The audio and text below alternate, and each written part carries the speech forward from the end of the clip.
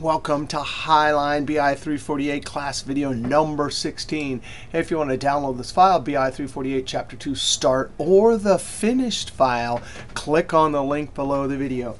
Hey, this video and the next three videos, we're going to be talking about frequency distributions and histograms for continuous quantitative data. Now, this is our data set we used last video for categorical data. We made frequency distribution and column chart for website. But here we have a date, time for each transaction. And our first histogram in this video, we want to count how many transactions happened per hour. Next couple videos, we'll actually, from this data set, calculate an extra revenue column and then do histograms for revenue. Now, I want to go over to the sheet goal for quantitative frequency distribution, and here's our end result. We need to get hours for our criteria, and actually, we'll do this with a pivot table. Pivot table will make this easy for grouping because, in essence, for this first category, we are counting with a lower and upper limit. 12 a.m. all the way up to 1 a.m., but not including 1 a.m. There were 219 transactions. So we want to create this frequency distribution for counting by hour and then visualize it with this histogram.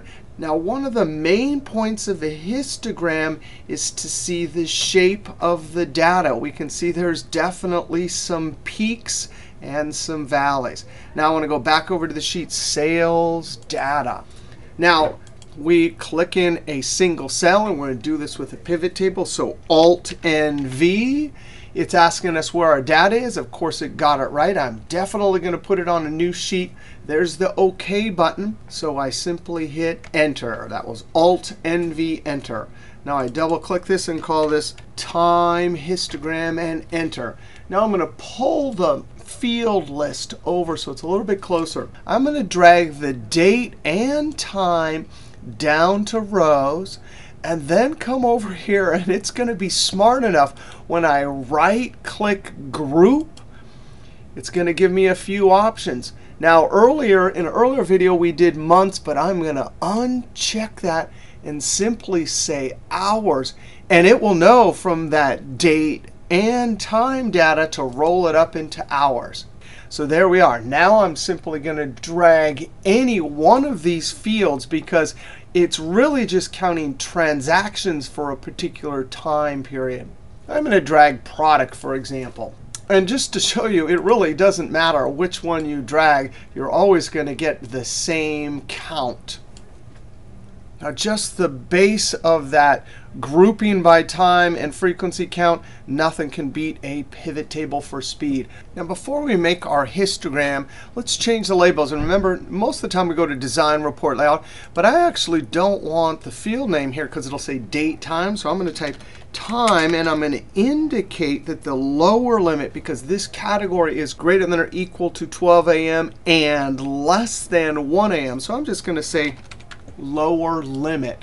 Change the column width, frequency, and Enter. Now we can make a histogram. Insert. Notice just one cell in the pivot table. It'll know what to do. And we want column 2D. Now, this is made from a pivot table, so it has these field labels here, which are nice. We can filter, but we don't want to filter. So I'm going to right-click and say Hide All Field Buttons on Chart. Come over here. This looks like chart junk, so delete. Click on the columns and Control 1. Now, our task pane is way over to the side, so I'm going to click and drag it over here right next to the chart. Gap width 0. I like color, so I'm going to come over and change the fill to vary color by point. Now let's come up to this green plus, and I'm going to say, give me the data labels. That will put the frequency count at the top. And we want to change this because it looks like it's not going to quite fit. I want to turn it on its side. So I click on one label so that most of them are selected, and Control 1 to jump to the right task pane. I can see that I need to click there to close that. And I'm looking down here. I don't really see anything for alignment. Now, one of the problems when you're learning 2013 charting is that you really do have to click through these to find things. But it's under Properties, and then there's Alignment, Text Direction. I'm simply going to click. And you can try either one. I think Rotate 270 will work. Look at that. I don't think we're going to need this task pane again. However, it's easy to open with Control-1. We now have 1, 2, and one of them has to go because it's repetition, which is chart chunk. I'm going to get rid of this one.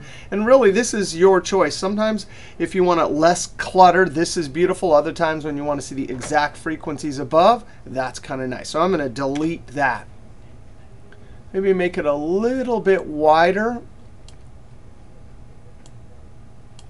And then we need a good chart title. So I'm going to click. And it appears up in the formula bar, 2015 transactional frequency by hour, and enter. Now, it looks like things are a little bit crowded, so I'm going to, well, let's first get rid of the horizontal lines. We don't need those. Delete. And then I want to click and try and select the inside chart area. And then if I can very carefully point to that dot, I can click and drag just a little bit. And there we go. That is a beautiful histogram.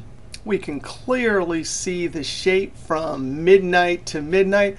Looks like it goes up and down. Right at lunchtime, it seems to be the highest peak. And then again around 6 p.m. And look at this right here. It looks like we have a lot of activity between 2 and 4 or 5 a.m. in the morning. Now, one interesting thing about this is we might want to then go back to our data set and see if there's any geographical data about where sales are coming from. In our data set, we don't have any, but we might go, if this was our business, and try and track that down and see what's causing that right there. All right, so in this video, we saw how to use a pivot table and the column chart to create a histogram for continuous quantitative data where we actually use time and then create our histogram with a column chart. All right, next video, we will go back to our sales data and create a revenue column and create a frequency distribution, cumulative frequency distribution, and a histogram. All right, we'll see you next video.